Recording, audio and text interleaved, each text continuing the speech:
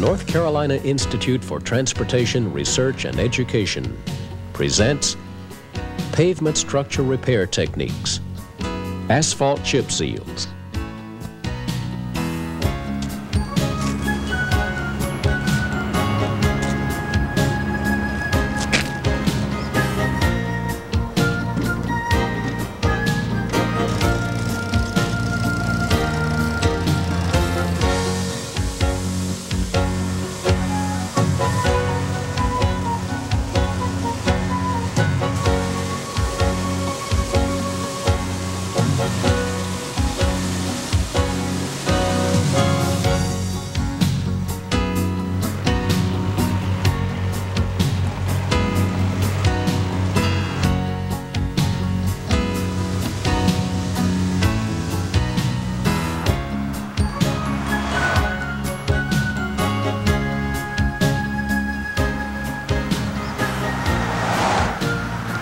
A 7-step procedure will be presented for performing asphalt chip seal operations.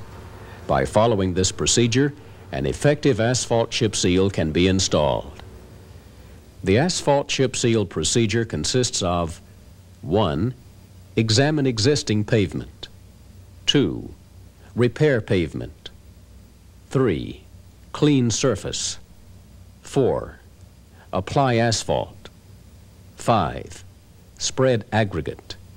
6. Roll aggregate. 7. Remove excess aggregate.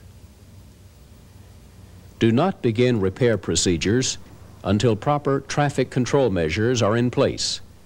Proper traffic control provides a safe work site for the work crew and provides safe passage for the traveling public.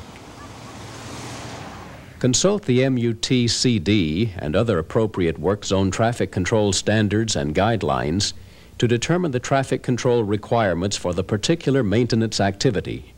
For more information, refer to the videotape Basic Traffic Control for Pavement Structure Repair Techniques. The purpose of an asphalt chip seal is to provide a waterproof layer and a skid-resistant surface. A chip seal can be applied to an aggregate base, a previous surface treatment, or a plant mix surface. Asphalt chip seals can be single or multiple layers. A single layer asphalt chip seal consists of a sprayed application of asphalt covered with a layer of aggregate of a uniform size. A multiple surface treatment consists of repeating the process, with the aggregate size becoming smaller with each application. Seals are an effective maintenance activity when used to repair the proper conditions, but are subject to rapid failure if used to repair the wrong conditions.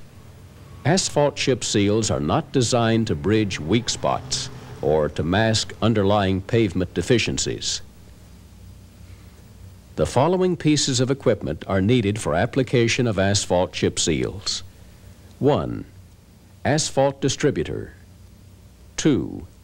Aggregate spreader. 3. One or more rollers, preferably a rubber-tired roller. 4. Power broom. 5. Dump trucks. The first step in the 7-step procedure is to examine the existing pavement. This examination is done to determine whether a seal would be a suitable maintenance activity for the pavement distresses present. Seals are not effective on extensive structural failures, such as severe cracking and rutting, but are effective in treating the following distress conditions. Raveling. Raveling is a loss of aggregate from the surface layer of the pavement. It can be caused by the hardening of the liquid asphalt, poor application techniques, or an insufficient quantity of residual asphalt. This condition is most common on existing asphalt chip seals that are several years old. Oxidized and weathered pavement surfaces. Pavement surfaces become oxidized and weathered with age. As pavements age, the asphalt in the surface is oxidized, resulting in a brittle condition and loss of aggregate. The surface aggregate may also become worn and polished over time due to traffic wear and weathering. Light alligator cracks are longitudinal cracks about 1/8 inch in width and usually occur in the wheel paths. These longitudinal hairline cracks are an indication of structural damage to a pavement. Frequently, pavements with only hairline alligator cracks do not have rutting associated with the cracks. These pavement distresses represent conditions for which asphalt chip seals are an effective maintenance technique. Review drainage during the pavement examination. Many pavement distresses result from poor drainage. Look at the condition of ditches and other drainage areas to make sure they are open and at a level below the bottom of the subbase. The need for patching, leveling, or drainage repairs prior to a seal is evaluated during the existing pavement examination. Step 2 is pavement repairs. It is absolutely essential to repair the existing surface before the seal is applied. Typical repairs prior to an asphalt chip seal include pothole patching, full depth patching of badly broken alligatored pavement, and leveling of areas with rutting and depressions. Correct drainage deficiencies prior to the seal work. Drainage corrections might include cleaning out blocked ditches or making ditches deeper. Once the repairs are made, the pavement is ready to be sealed. The third step in the asphalt chip seal procedure is clean the surface. Clean the surface prior to spraying asphalt. Cleaning is usually performed with a tractor-mounted power broom. This is effective for removing loose sand, stones, and debris. Remove hardened mud and other foreign matter before the seal is installed. The objective is to provide a clean pavement surface for the asphalt to bond with. The fourth step in this procedure is the application of liquid asphalt. The asphalt application is the most important part of a chip seal operation. Emulsified asphalt is recommended. However, cutbacks and asphalt cements can be used with good results. Select an emulsified asphalt based upon the compatibility of the emulsion and the aggregate. There are two basic types of asphalt emulsions, cationics and anionics. The cationic emulsions have a positive charge, while the anionic emulsions have a negative charge. The charge of the aggregate and the emulsion should be opposite. Like charges repel, while opposite charges attract. One advantage of using asphalt emulsions is their ability to coat damp aggregates. The emulsion contains approximately 1/3 water, which will be lost by evaporation. Apply the liquid asphalt using an asphalt distributor. The distributor consists of a truck-mounted or trailer-mounted insulated tank with appropriate controls for setting the rate of asphalt application. The tank contains a heating system to maintain the asphalt at the required application temperature. At the back of the tank is a system of spray bars and nozzles through which the asphalt is forced under pressure onto the pavement surface. The distributor tank should be equipped with a circulating system to prevent asphalt from solidifying in the spray bars. The width of application is varied by cutting off portions of the spray bar. Follow the manufacturer's instructions for specific distributors for adjusting spray bar height and nozzle settings so that the desired application rate and coverage is achieved. The distributor uniformly applies asphalt to a surface at a specified rate, regardless of changes in grade or direction of movement. A hand spray attachment is convenient for applying asphalt in areas that are hard to reach with the spray bar. Asphalt application rates are determined by several factors, including the size and type of aggregate, and the type and grade of asphalt, and the condition of the pavement. Be certain to check the asphalt application rate. Too much asphalt causes bleeding.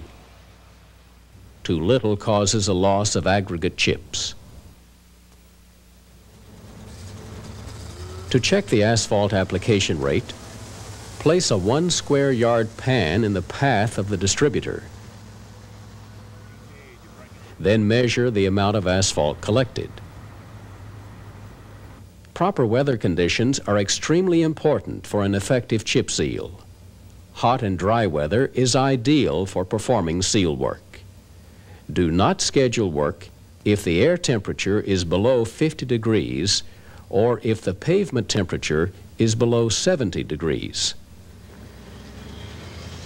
Once the distributor has been adjusted to provide the proper asphalt temperature and the selected asphalt application rate, the liquid asphalt is ready to be sprayed. Position the asphalt distributor at the starting point to apply the emulsified asphalt. In order to provide a straight edge at the beginning and end of the shot, place building paper across the lane just ahead of the beginning point and just past the end point. Then the distributor, traveling at the correct speed for the desired application rate, starts spraying on the building paper so that when it reaches the exposed surface, the application rate is uniform. The most common problem associated with improper asphalt distribution is streaking. Streaking is caused by one or a combination of the following conditions: clogged distributor nozzles, improper pump pressure, interference from adjacent nozzles, or improper spray bar height. Monitor each of these conditions during the spraying operation and make adjustments as needed. The fifth step in the asphalt chip seal procedure is the spreading of aggregate. Spread the aggregate immediately after the distributor sprays the asphalt. The aggregate should be placed before the emulsion breaks. Emulsion is chocolate brown when put down, but turns black when the emulsion breaks. The water is released into the air, leaving only the asphalt. The size and type of aggregate used depends on several factors, including the number of layers being installed and the type of emulsion being used. Aggregate used for chip seals should be cubical in shape and as near to a one-size material as is economically feasible. Do not use a graded aggregate, as the smaller sizes may become immersed in the asphalt film. It is important that the aggregate be clean. If the aggregate contains a film of dust, clay, or silt, this may prevent a good bond from forming with the asphalt. It is also important that all the aggregate needed for a particular project be on hand or readily available before starting the operation. The number of dump trucks needed to haul aggregate depends on the haul distance from the aggregate to the work site and the productivity rate of the spreader. There are three basic types of aggregate spreaders. Tailgate spreaders attached to the tailgate of the truck. Truck-mounted spreaders, which are attached to the tailgate of the truck, and the truck propels the spreader by backing. Mechanical self-propelled spreaders, which actually pull the truck. The mechanical self-propelled spreaders provide the most uniform and continuous distribution of aggregate, but are the most expensive. Regardless of the type of spreader being used, It is calibrated and adjusted prior to beginning the chip seal operation. Aggregate application rates, like asphalt application rates, can be calculated using a formula or taken from tables. Make a quick check on the amount of aggregate being applied by laying a 1 square yard section of cloth on the ground and passing over it with the spreader. Then carefully lift the cloth and the aggregate and weigh them. This will give the application rate of the aggregate being spread. The aggregate spreader also begins and ends spreading aggregate on the building paper, just as the asphalt distributor. Once the aggregate is spread, the paper is removed, leaving a straight and neat joint. Following the aggregate spreader, step number 6 is the rolling operation. The rolling operation proceeds immediately behind the aggregate spreader. A self-propelled, smooth-tread pneumatic-tired roller with a tire pressure of 60 to 90 pounds per square inch is recommended. The pneumatic roller's tires force the aggregate firmly into the asphalt binder. Steel-wheeled rollers have been used successfully for compacting chip seals and can be used if a pneumatic roller is not available. Steel-wheeled rollers are not generally recommended because they can crush aggregate and bridge over low spots in the pavement. Begin rolling at the outer edge of the seal and proceed in a longitudinal direction, working toward the center of the road. Each pass overlaps the previous pass by about 1/2 the width of the front wheels. Rolling continues until the surface is smooth and compacted. If multiple seals are being installed, apply the second shot of asphalt followed by a second layer of aggregate. For multiple seals, adjust the asphalt and aggregate application rates for each application. Broom the surface lightly to remove any excess aggregate. This is the 7th step in the chip seal procedure. If necessary, this is done after a good bond has been formed between the asphalt and the aggregate. The term lightly is emphasized because excess pressure with a broom could loosen the aggregate. In rural areas, broom the aggregate to the shoulder of the roadway. In urban areas, broom the aggregate to the curb or center of the street and remove manually or with a vacuum device. The newly sealed road is ready to be open to traffic. Placement of loose gravel signs and reduced speed signs is recommended. These should be left in place for at least 24 hours. Let's briefly review the 7-step procedure for installing an asphalt chip seal. Step 1. Examine the existing pavement. Examine the pavement for surface distresses and drainage problems. Step 2. Repair the pavement.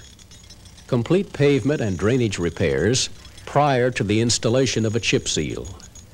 If these distresses are not repaired prior to the seal placement, they may reappear soon afterward.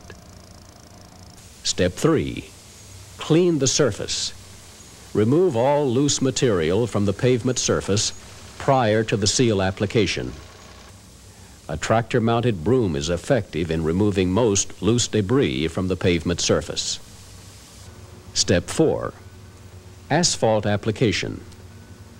The asphalt application is the most important part of a chip seal operation. Emulsified asphalt is recommended. The asphalt distributor is set up for the proper application rate. Monitor the application for proper application rate to prevent streaking. Step 5. Spread aggregate. Spread the aggregate immediately after the asphalt is sprayed. When using emulsified asphalt, spread the aggregate before the emulsion breaks. Aggregate must be clean so that a good bond can form between it and the asphalt. Step 6. Roll the aggregate. Roll the aggregate immediately after the aggregate is spread. A pneumatic tired roller is recommended to roll the aggregate. A steel wheel roller may crush aggregate or bridge over low areas. Step 7. Remove excess aggregate. If necessary, remove excess aggregate by lightly brooming the surface. Placement of reduced speed and loose gravel signs is recommended when the road is open to traffic.